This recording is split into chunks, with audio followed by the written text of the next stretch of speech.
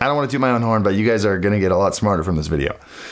Let's go. Streaming PCs have been around for quite a while, and there are some advantages to running a completely dedicated streaming PC.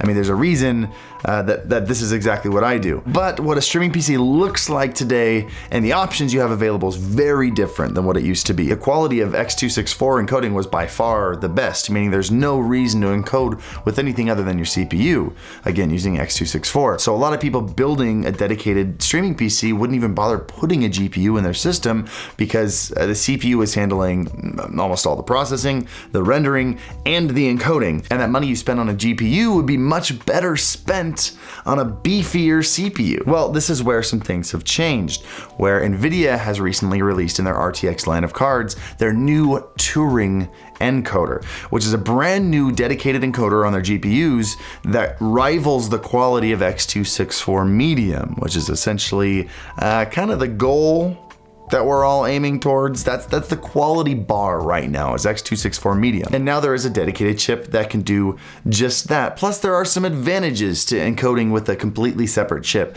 One, if everything's being done on your CPU, let's say you run a Stinger transition and you get two alerts happening at the same time and you have an animated, basically enough happens to overload that CPU, you're also overloading your encoder if you're running x264 because, well, the encoder is the same chip that's running those other processes. With the encoding being done on a completely separate chip, that thing is isolated and safe. Your encoding never takes a hit, while maybe your alerts and stuff might drop a couple frames. This begs the question though, if you're running an NVENC based streaming PC, how much does the CPU even matter? I mean, back when you'd run an x264 streaming PC, the GPU didn't matter. If you're encoding with your GPU, does your CPU matter that much? If you're offloading the bulk of that processing onto a completely separate chip, can you stream with a Ryzen 3 or cheaper? At what point is the money spent on a CPU going to waste? That's what we're gonna find out today. By the way, before we get into the testing, I do just want to remind you that I do stream every Monday, Wednesday, Friday on Twitch. Link to that down in the description below. Also, if you enjoy stuff like this, let us know. Hitting the like button, subscribing to the channel, hit the bell, all you know the things. Anyway, let's get over to the testing. Got the system ready to go. See on the left side over here, we got our numbers. So you can see the usage percentage of the GPU, all 4 CPU cores, and then the CPU. Just to see what quality we're streaming at. If we go into here, you can see we're streaming at 1080p, 60 frames per second bicubic downscaling filter. We're using NVENC new with a bitrate of 6,000 kilobits per second. I talked about it before. I don't suggest going 6,000 for affiliates because if you don't have transcoding options, a lot of viewers will get a lot of lag and buffering. But I want to give you guys some headroom for whenever either Twitch opens up transcoding for affiliates or you guys have a partner and you want like a solid 6 kilobit per second stream, 6,000 kilobits per second stream. So also the preset is set to low latency quality. So you guys have as little latency between you and your chat as possible. Anyway, those are all the settings. Let's fire up the Ryzen 3 stream. So you can see I've got the preview turned off because that actually tends to make a pretty big difference in terms of CPU usage. We'll turn it back on in a little bit when we start pushing it and see where it can go. All right, so we've been streaming for about 5 minutes, haven't dropped a single frame yet, although what we're running real quick is pretty simple. We've got the camera, or we got the PC over here being captured into this capture card, and we've got a camera running. We have no alerts popped up on stream. We have no overlays.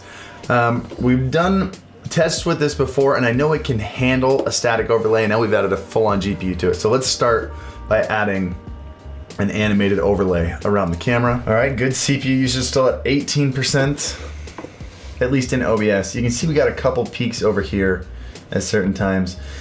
Let's toss in some alerts. That did jump the CPU usage up from about 25% up to about 35%. Now that the encoding's been taken off the CPU and dropped on the GPU, the CPU still gets used a lot by things like animations, especially WebM files. Those are the big suckers of the CPU.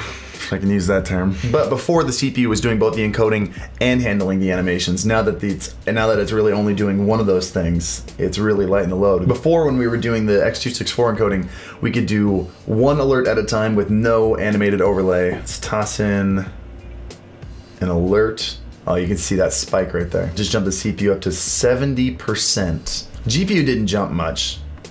And that's because WebM files are pretty CPU heavy. That jumped up to about 70% at its peak right there. Let's drop 2 at the same time. Okay, follower and sub alert. Oh, we got another peak over there. Still didn't see him get up past the 70s. GPU's fine. GPU's not being touched at all by this. And not a single dropped frame. I got one more thing I want to throw on here. We got an animated background. So basically a looping animation. I'll show you in a little bit when we animate the preview. I want to see if we can get this far without dropping a frame. But basically an animated looping video that covers up about 1/4 to 1/3 of the screen is simulating what would happen if you had like an intermission screen. You had a lot of your screen being taken up by some kind of animated background. So right now we've got an animated background and anime overlay around the camera, and we're gonna toss 2 alerts. You can already see a big spike in the CPU up to the high 60s, and yeah, not a single dropped frame. Let's toss in our stinger transition, which you can't see, but it's happening. I want you to trust me here, it's happening. Let's toss in 2 alerts and the transition at the same time. That's what killed the Ryzen 5 during the X264 setup. Not a single dropped frame. We had a stinger transition going, animated overlay. I don't know. We just threw everything at it. The last thing we can do is enable this preview. All right, final test, throwing every single thing at it. So we've got a camera, we've got a capture card, we've got an animated border, we've got a big blob of animated screen over here, and we're gonna toss, oh, and we got the preview window open. And we're gonna toss 2 alerts at it at the same time, a follow alert and a sub alert, which are both WebM files. Not a single drop frame. Went up to 79, the highest the CPU got was 79% on the Ryzen 3. All right. We'll do this with the Ryzen 5. I almost feel like the Ryzen 7 is gonna be a waste of time. Let's give it a shot. All right, we're gonna add one last test to the Ryzen 3. The only problem I have with what's going on, if we're gonna really throw everything at it, we've got a static screen going on in the background, which is really gonna more impact the encoding than the actual processing, but I wanna see with everything we've done, what it looks like when we've got a game running. And so we've got our gamer here. I'm such a gamer. Okay, right over there, you're gonna right click on it to open it up. Right click on it. There you go. Now you're in the world. Okay. You can just hold it, by the way. Hold on. It's important that we just note, I dropped a stinger transition, 2 alerts with WebM files at the same time, and you were playing a game, and did not drop a single... Will I drown if I'm in the water? Oh, I want to go pet the sheep. Yeah, go up to it with the bone and then click on it. It'll pet it. It's not gonna pet it. It's gonna kill it. No, it's just gonna pet it. Click, you gotta aim at it. There you go, there you go. No, I don't want to. I don't want to hurt it. Good job. I didn't want to hurt it. I wanted to pet it and make it my friend. Okay, do it again. It'll pet it this time. You're a liar. The important lesson that we're getting from this, though, we have a game playing with with everything. We threw everything at it, all the things I mentioned before, but with gameplay happening, with a stinger transition and 2 animations at the same time, and the CPU peaked at 85%. Let's throw on the Ryzen 5 and let's see what the CPU gets up to when we throw everything at it from there. Oh, these things are pretty. Don't you think these are pretty? Very. This is your style of art, isn't it? Mm-hmm. Remember, the safest place for a computer is on the carpet. I'll get a better place for these guys. All right, Ryzen 5. We're gonna do a couple things here. We got the Ryzen 5 build here. We're gonna do everything again and throw everything at it and see what percentage at. We peaked at around 85% on the Ryzen 3. I can already tell right now here on the overall CPU usage, we were usually around mid-20s with the Ryzen 3, and we're down below 10 on the Ryzen 5. So already, I mean, we're not live. I guess let's go on. Shouldn't make a huge deal for the CPU though. GPU is looking exactly the same, but CPU usage is so much lower. And again, no dropped frames. We got an animated overlay. We got the big old block of animation going on right here. I'm gonna fire off a couple alerts and hit the transition. We're gonna see what happens. Alert, transition. You get to 31%. That's the highest I could get it. Dropping 2 WebM alerts and a WebM stinger transition at the same time. I mean, we have half of our cores at 0% right now, and we're live. What? Yeah, isn't that nuts? So crazy. Your mind is blown right now. Yep. So it looks like we're hitting between 24, 25 up to 30. 31 was the peak that we hit. Let's pull this apart. Let's swap out the 2070 with the 1660, and let's just see if this is carrying any of the CPU's load, and then swapping down to a lesser GPU is gonna change anything at all for the CPU. It's interesting that when you're using X264, the minute you hit go live, because the CPU starts doing all the encoding, usually the CPU usage will jump up by about 3 times the load. Whereas with a GPU, when you're using NVENC, because there's actually a dedicated encoder built into it that's for nothing but encoding, you go live and nothing changes. All you're doing is activating the encoder that's just sitting idle inside the GPU. So nothing changes while you're encoding. All right, let's drop the alerts and the stinger transition at the same time. They peaked at 25. Let's try it a couple times, see if we can get it larger than that. Absolutely no change at all. It was interesting that when we first started, the CPU was idling at like 10%, and now that we've gotten it moving, it's going back down to like 5 to 7. So I don't think there's any difference at all between using a fancy GPU and using a 1660. I'm interested to see what the difference would be if you're doing a super involved stream setup with multiple sources. I can't even think of what I'm doing that's more intense than this. I think I overpowered my streaming PC. I probably could have paid half the cost and gotten the same setup, sorry. Why are you telling me that? Because I'm dumb. So that was way better than I expected. I assumed we'd be dropping some frames on the Ryzen 3 and we wouldn't really see any headroom until we got to the Ryzen 7. But it turns out there was really no point in even opening it. I think I literally bought the 3700X for this video and never even had to open it because there was just so much headroom left on the Ryzen 5. So I guess all that's left is my recommendation. If you're building an NVENC based streaming PC, what should you spend your money on? First, GPU. Clearly there was absolutely no difference going from the 2070 to the 1660. And this is expected because they actually both have the exact same encoder in them. As I mentioned before in the video, while there is a difference in power between GPUs, the encoder itself is literally exactly the same piece of hardware. It is important to note though, if you're planning on using the RTX broadcast engine, I don't have all the information on me right now, but I do believe if you want to get those cool features they're coming out with soon, like a green screen without a green screen, face mapping, all those really cool things that I got to test out at TwitchCon, you might need an actual RTX card. I'll have more info on that at CES. I'll be meeting up with them there. But other than RTX broadcast system, I don't see any solid reason to go with anything other than a 1660. You can get an MSI 1660 on Amazon right now for, I want to say like 217 bucks. But past that, onto the CPU, I wanted to find an interesting middle ground because the Ryzen 3, the 3200G, and we peaked up at like the high 80%. It concerned me how close we were to maxing out that 3200G, especially since we didn't have a ton of sources going on. However, the Ryzen 5, the 3600 had way more headroom than we needed. Definitely would like some middle ground in there. So while there is a 3400G, I'd actually probably recommend a 2600.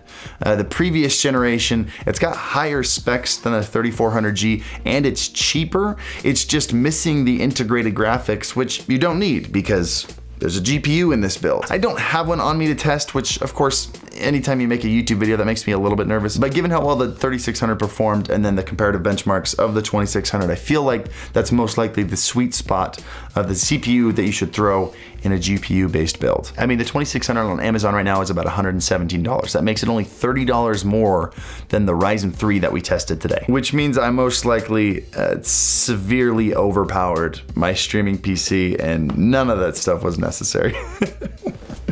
It is what it is. You live and you learn, you know? And once we go through more of these tests like this and we go through the optimal single PC setup and the optimal 2 PC setup, I'm really interested in seeing which one makes more sense financially, to buy a second streaming PC or upgrade your current PC to be a single PC setup, and what the advantages of each are.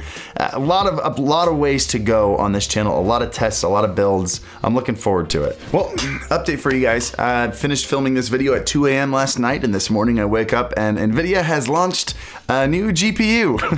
Fantastic, thank you guys. Actually, I shouldn't complain about it. This is actually fantastic news for this kind of setup. I just, you know, wish they'd released this yesterday. For me. But NVIDIA announced this morning the 1650 Super, which has now become the cheapest GPU with their new Turing encoder built into it, coming in at like $50 to $60 cheaper than the 1660. And as you saw from the test, the 1660, while it was encoding, never peaked above 35%. So I think this is an all-around win for everybody. If you're planning on streaming, building an NVENC streaming PC, and you don't care about that RTX broadcast engine, or you're okay with upgrading to it in the future, this is a great buy. I think I saw it was retailing for 160 bucks. Of course, when it comes out, we'll test it, make sure it's a solid machine, but there you go. You're planning on using this to build a Turing-based streaming PC. 1650 Super is a great buy. But again, guys, if you have any questions about this, feel free to jump in my chat. I stream every Monday, Wednesday, Friday, and answer a ton of questions. Link to that down in the description below. Also, we have a massive community of people, many of whom have done streaming PC builds. If you have any questions, you can jump in the Discord and hit up people there. And as always, thanks for watching. Thanks for watching this video. We've got a metal cage here that houses the rainbow RGB discs that help, and this that is a fan that cools everything down. You also have got lots of cables that are important because they're like the life support of the machine, as you all know. This is a gigabyte, as it says, and it basically powers the whole thing. Just keeps it running, you know, nice and smooth. And this has been a great video by the Stream Doctor. You know, subscribe to stop hearing me speak nonsense. In the stream, when you're streaming, when you're encoding with your GPU, it's a completely separate chip that if you're not... Oh, a creeper, a creeper, a creeper!